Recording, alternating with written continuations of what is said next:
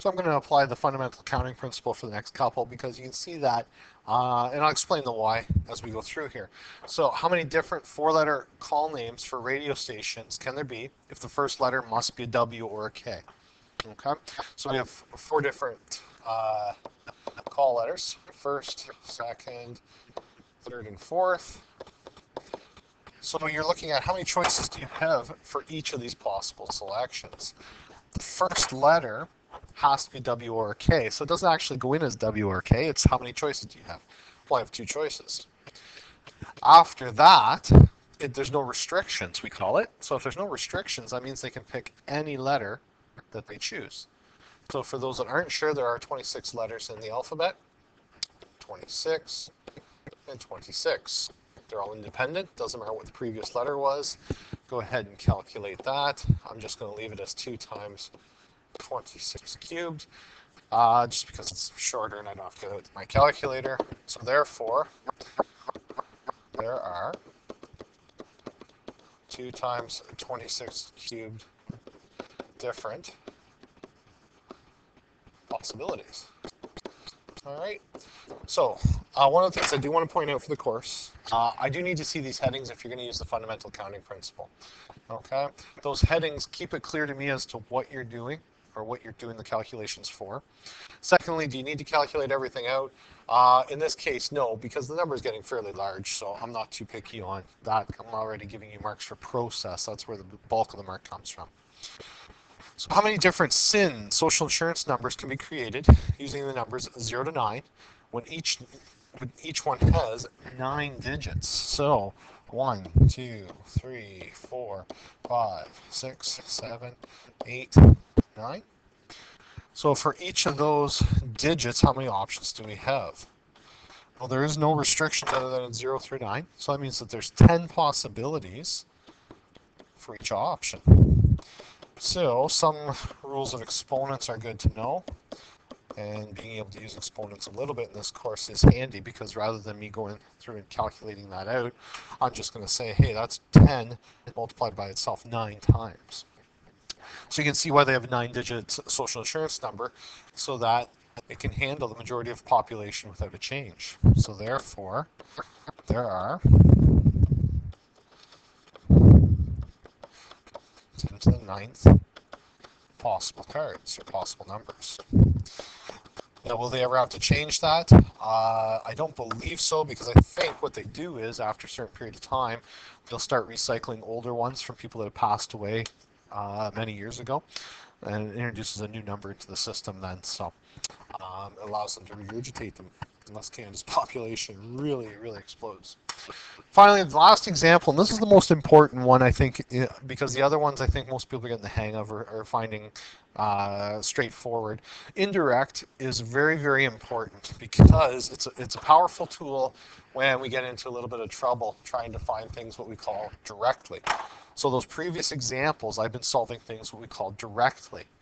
So indirect is finding the opposite of what you want. All right, and I'll show you the why here first, and try to explain why we want to do that. So it says in this example, an athlete has 4 pairs of running shoes in her gym bag. How many ways can she pull out 2 unmatched shoes, one after another? Okay, so if I do it directly, and I'm just going to make a brief note to show you, you can do this one directly. I've picked a simple example so I can show the direct method. So she has 4 pairs of shoes. So let's say pair 1. So let's go, I'll organize it. So pair number. All right, we'll make a bit of a chart. So pair 1. Okay. She wants to pull out, how many ways pull out unmatched shoes? Well, pair 1, if you pull a blue shoe, let's say, there's 3 ways not to pull out a blue shoe. For pair number 2, there's 3 ways not to pull out a pair of shoe. 4, 3 ways to pull out an unpaired shoe. Oops, I don't know why I skipped over 3. And finally, the 4th shoe, there's 3 ways. Okay, so that means that we would add these up. Okay, and remember that this is the pair number, so we can't multiply those together. So there's actually a total number of 12 ways to find an unpaired shoe. All right. Now you're saying, well, that's not that long, and I agree, but I had to pick an example where I could show it in long to make the comparison. So indirect. All right. Indirect method. Your steps. So step one. Step number one. Find total ways. Something can be done. It can be done with no restrictions. And that's the key, with no restrictions. So that's basically saying, how many ways can you pull two shoes out of a bag? Okay.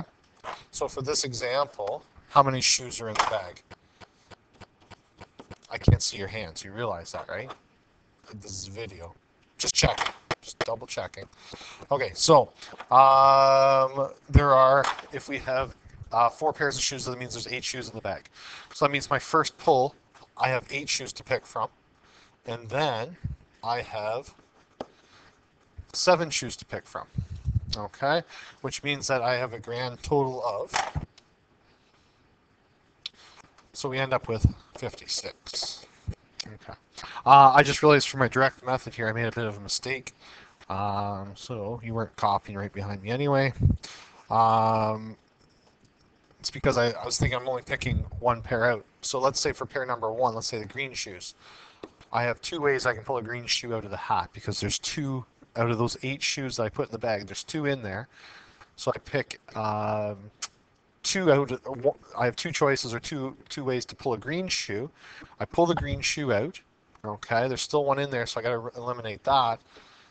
So there's 6 left that will make an unmatching pair. Okay, so think of it this way: green, green, blue, blue, red, red, yellow, yellow.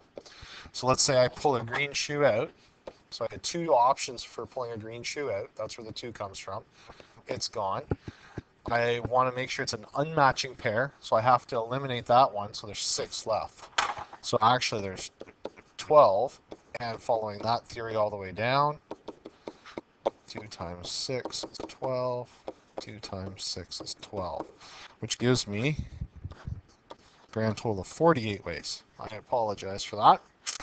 So going back to the indirect method then, step 1, you find the total ways something can be done with no restrictions. So how many ways can you pull 2 shoes out of the bag? Well, there's 8 in the bag to start with, 7 left after you pull 1 out, so there's 56 ways. Step 2 then, okay, find what you don't want. Okay, so find what you don't want. All right, so if you read the question, how many ways can she pull out 2 unmatched pairs? Let's go the other way then. The opposite of that is, how many ways can you pull out a matched pair? Okay, so how many ways can you pull out a matched pair? So first, second. So we have 8 choices for our first draw. There's 8 shoes in the bag. Once you pick that shoe, green, yellow, blue, or orange, or whatever we've got up there, there's only 1 possibility for your second pick. So there are 8 ways that I can pull out what I don't want. Step 3 then. So step number 3. Take the total.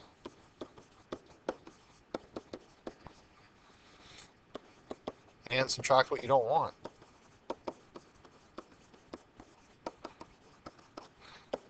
What you don't want. And what that does is that gives you what you want.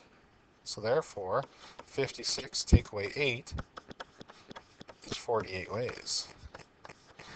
All right. So in this case, you would you approach it from the opposite way. And the nice thing with this, over here, I'll just finish this up. Over here, I only had 4 pairs of shoes, so there's 4 cases in total. All right. So what happens if I put 10 pairs of shoes or 20 pairs of shoes into the bag? Okay, all of a sudden your number of cases or things that you have to look at increase significantly.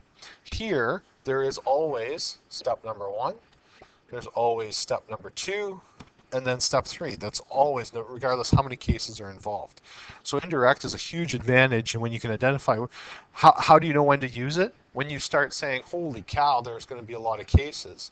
As soon as you say to yourself, man, this is going to be a lot of work, then you should be using the indirect method, okay, or at least attempting it. All right, good luck with the first set of homework. If you have any questions, you know that I'll be in class giving you a hand, and we'll talk to you later.